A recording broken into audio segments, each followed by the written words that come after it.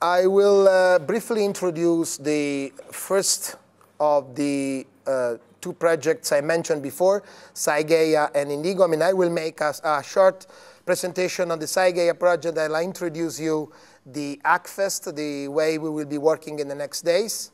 And then Giacinto Donvito from INF and Bari will speak about the Indigo Data Cloud project. He will speak by remote, by video conference. So I will give you some concepts, some definitions and driving considerations, and then I'll present the project, the Open Science Platform, and then a few words on the Summer Hackfest. After the first two presentations, Bruce will also explain you the social, between quotes, part of the Hackfest, because we really want to have a nice happening where people from different cultures, different countries get together to produce software for scientific applications. So very quickly, what scientists do since almost 400 years is to apply a looping procedure that we refer to as the scientific method. So the scientific method has two different aspects at the beginning with Galileo Galilei, and in the 17th century with the inductive reasoning, observing nature, and then more recently in the 20th century, especially with the theory of relativity and quantum mechanics and the standard model for particle physics later, we have the deductive reasoning. So we are trying to extend the theory, and we check we try to confirm or to validate or invalidate the theory with experiments. And since the mid-17th century, what scientists do, they publish papers. So the onset of scientific publications, dedicated scientific publications, in the mid-17th century, marked a real scientific revolution, but it's almost the same since 4th century. So people publish papers and all the scientific information is done through papers. And also the careers of scientists are based on papers, citations, and so on. The scientific method stands on two fundamental pillars: repeatability and reproducibility of results. The first has to do with the closeness of agreement between independent results, and reproducibility has to do with closeness of agreement between independent results obtained with the same method on identical test material. So scientists apply the scientific method. The scientific method relies on these two pillars. So you may wonder if science is really reproducible. And actually, this is not. It came up very recently in the last few years that lots of fundamental papers, seminal papers in many disciplines, especially medicine, people attempted to reproduce, starting from the papers, but they miserably failed. So in many cases, in almost 90% of attempts failed. And the reasons of failure was that data were not available, the data used to publish the paper, or the software was not available, the software used to analyze the data. Besides this, repeatability and reproducibility, which are the fundamental pillars of the scientific method, are not all. There are other important things. So besides repeat and reproduce science, you should also be able to reuse. So the ultimate goal of producing science is that some other people can take over from what you have done in your analysis, get access to all the aspects of your scientific research, and carry on. So extend the analysis and make additional results. So in the last 30 years or so, the scientific computing evolved very quickly from a centralized approach with mainframe computing up to the 70s, and then to cluster computing, grid computing and lately cloud computing. And this was possible due to a combined effect of, on one hand, the reduction in the cost of the hardware and in the reduction of the cost of the networks, and on the other end, in the increase of the power of the commercial off-the-shelf components and the increase of the bandwidth of wide area networks, I mean, especially research and educational network. So a new word was coined 15 years ago, the concept of e-science. E-science is science done with electronic infrastructure, with e-infrastructures. So e-infrastructure is a new concept where computing centers and laboratories where experiments are taking data and the data are stored and analyzed are connected through very large bandwidth research networks, and special software that we call middleware is deployed on these centers and make them behave as they were just a single computer dispersed over the network. So e-infrastructure are key to let virtual research communities, groups of scientists spread all over the world across the 24 time zones to access the data, to run the applications, and to use the instruments and the sensors in the laboratories. E-infrastructures are key also to support the scientific method. So this is the scientific method, is the looping procedure, and high-performance computing clusters, grids, and clouds are very important to analyze data, to exploit existing data, and to archive data. And for the archiving, data preservation and data infrastructures are also important.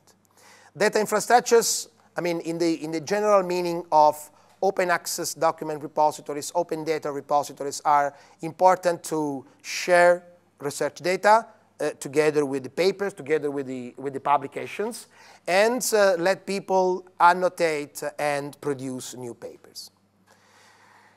And also semantic web enrichment, semantic web technologies are also important to connect different topics, connect data and documents, or different kind of elements of scientific results.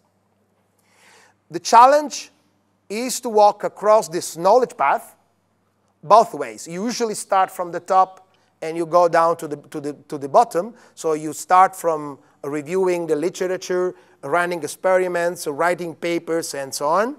But we would like to go the other way around, starting from a paper, being able to access the data connected to that paper, the software, the algorithm, and even the possibility to rerun the experiment on cloud infrastructure, on an e-infrastructure in general. So the very challenging part is going up and down in this knowledge path. This is possible if we apply an emerging paradigm which is called the open science paradigm. There is no unique definition of open science. I'm listing two that I like and that are very common on the web. The first one is actually the motto of a book, a seminal book on open science. And the other one is, was created by a recent report of the OECD that studied the establishment and the uptake of this paradigm worldwide. So open science is a means and not an end in itself. So there is no final or specific recipe to do open science. It's just an attitude that scientists should have to share their data, their publications, and all the elements that are needed to reproduce the data and to reuse the data. So it includes many aspects and stages of research processes, thus enabling full reproducibility and reusability of scientific results. So open science is a combination of approaches.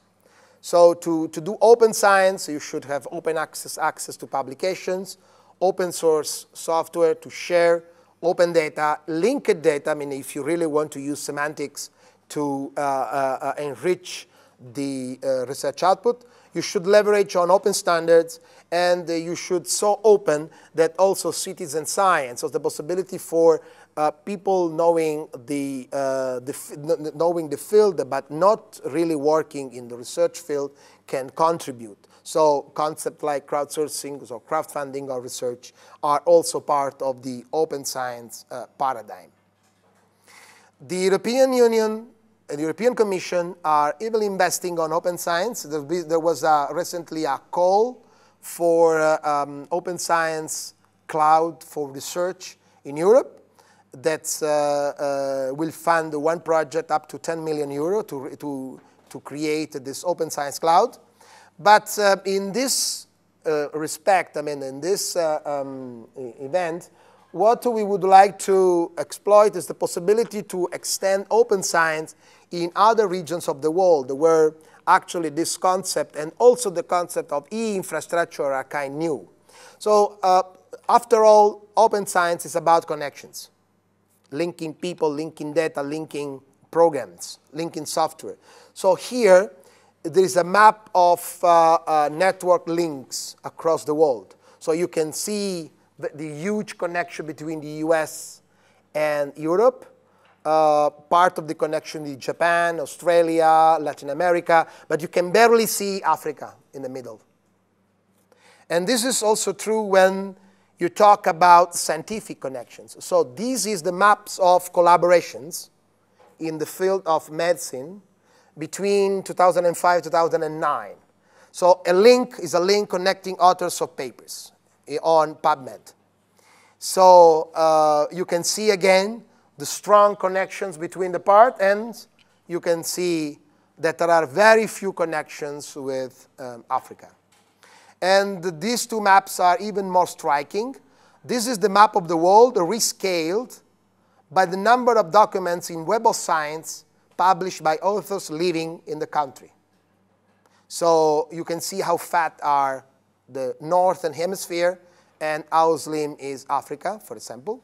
And this is the same, the map scaled by the number of journals published there. So there is a challenge, make African science and scientists more visible. And there is an opportunity to exploit e-infrastructures to do that. That is actually what we want to do. And the vision is to promote open science in Africa to make African science and African scientists more visible. So the Sci-GaIA project is just about that. We want to leverage on e-infrastructure concepts like science gateways, like data infrastructures, to promote open science in the continent. The Sci-GaIA is funded by the European Commission with about 1.4 million euros. We started a little bit more than 1 year ago, so we have 10 months to go till the end of April next year. The project is coordinated by the Brunel University and has key partners, European partners and African partners. And we have the two regional research networks, namely UbuntuNet Alliance on the southeast and WACRN on the southwest. This was done in purpose to have as partners of the project organizations that can act as interface towards lots of universities and research institutes all over the continent. So the idea is to propose structured guides and educational documents to foster national research networks and to support national research networks and communities of practice in Africa to make their science more visible. So there are different work packages. One of these work packages is about training. We ran in the past months an online school, and the Hackfest is actually one of the most important training events in the lifetime of the project. Sci-GaIA is strongly committed to promote open science, and we recently created the so-called Dakar Declaration on Open Science in Africa that was announced at the Sci-GaIA workshop in Dakar, Senegal, 3 months ago. This has been signed already by, this was quite old, I mean, we have almost 130 signatures, and the Dakar Declaration has also been signed at the institutional levels by different institutions from Europe and Africa. And we invite all of you to visit this page. And if you share the concept and if you share the way the declaration has been exposed, we kindly ask you to digitally sign. You just fill a form and submit and confirm your signature clicking on the email. But we went beyond general consensus on open science and general promotion of open science. Using tools and services insisting on e-infrastructures, we created a federated platform made of commons, research science commons, for open science in Africa. So this is explained in this other page, and several of the services that will be exposed and will be explained during this Hackfest are part of the open science. We have, in the open science platform made by Sci-GaIA, we have several services that are put together and orchestrated, but other services, especially those developed by the Indigo Data Cloud project, could be very easily plugged in and extend this open science platform. Each of the services can be cloned. So you will be using services in that we deployed for Sci-GaIA, but if you are interested, each of the services can be cloned at your organization, and you can install it and use it for the purpose of supporting your community. We managed to implement the knowledge workflow, and actually this is what we would like to enable for your use cases as well. So the idea, you go clockwise on this picture, so researchers or citizen scientists can search and discover documents, but not only documents, they can discover all the objects that are needed to reproduce that particular scientific product. So the paper, the data, the algorithm, the program, even a complete virtual machine or a container that can be rerun on a cloud-based infrastructure. So you can use the science gateways, so high-level portals, to run the analysis, starting from the papers you have found. So you can reuse the data, you can extend the scientific analysis, you can produce new results, and then you can write a new paper and publish on the open access repository and link the new paper to the old one. So you extend the ensemble of elements of our research product. So that's the idea that we have, and we will demonstrate all the different components, and then we will let you try these components. And the idea is that you may leverage on one or more of this to implement the use cases you proposed when you applied to be selected for the participation to the Hackfest. So, as I said, the eResearch Summer Hackfest is an event where we want to bring science to the web and the web to the science. So we really want to use web technologies to make science more visible and also life for scientists easier to produce and reproduce and reuse scientific components. So the Hackfest will go on in the next 2 weeks. Actually, we got lots of interest from African partners, and several of them could not come due to problem in the issuance of visas. So we decided to run this Hackfest twice. So we will be running in the first 2 days, and then we will record everything. Then people will come at the end of the second week, and we will run another time in the last 2 weeks of July. Of course, not all the instructors may be present, so we will, for some presentations, we will rerun them. For some others, we will use the video recordings. So the event is co-sponsored. Co-sponsored means in terms of instructors, in terms of participants, and in terms of projects and use cases by 3 different European Commission funded projects, Sci-GaIA that I presented, Indigo Data Cloud that will be presented by the next speaker, and cost project ENEL. We have some representatives here, and other people will come during the week. So the main objective is to integrate scientific use cases, those use cases that you proposed, through a pervasive adoption of web technologies and standards, and make them available to their end users through science gateways, portals, desktop applications, I mean, any kind of high-level interface through which people can run the applications that you will be developing in the next days. The ultimate goal is to promote and foster open and reproducible research, and this is why we will expose we will leverage on the Open Science Commons concept. So we have very interesting topics and several tools and technologies that will be explained already this morning and in the next day. So the idea is that you propose the use case, you came with the use case, and since we are leveraging on web technologies, we will show you RESTful APIs, REST interfaces, through which you can use the services and the tools that we will explain in the first 2 days. So all the tools, the common denominator of all the tools that will be explained is that they have a REST interface. So using the REST interface, you can use these tools, one, more than one, all of them, in implementing your use case.